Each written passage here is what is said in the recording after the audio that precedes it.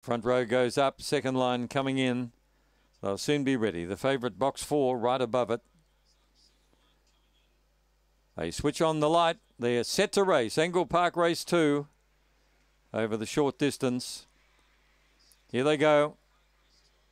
They're off now, and it flew out the favourite right above it. Landed about 3 in front, but Giveaway Fury, oh, it was badly checked there. Minu 1 went to second. Giveaway Fury recovers 5 lengths away. Then Destiny Cherokee. Further back, Pennine Way didn't handle that turn. Out very wide, Crispy Kramer, and they're followed further back by Cohen's Kist and Fancy Sal. Right above it, just in front of the run home, comes away. Wins by a couple of lengths, Minu 1. Giveaway Fury was a certainly beaten and recovered to finish on their heels. Then Destiny Cherokee.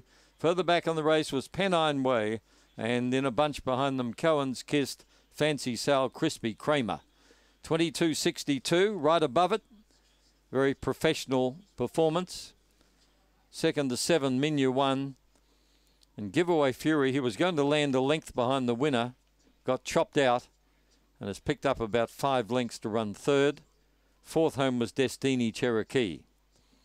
2.5 lengths the winning margin in favour of right above it by 1.5.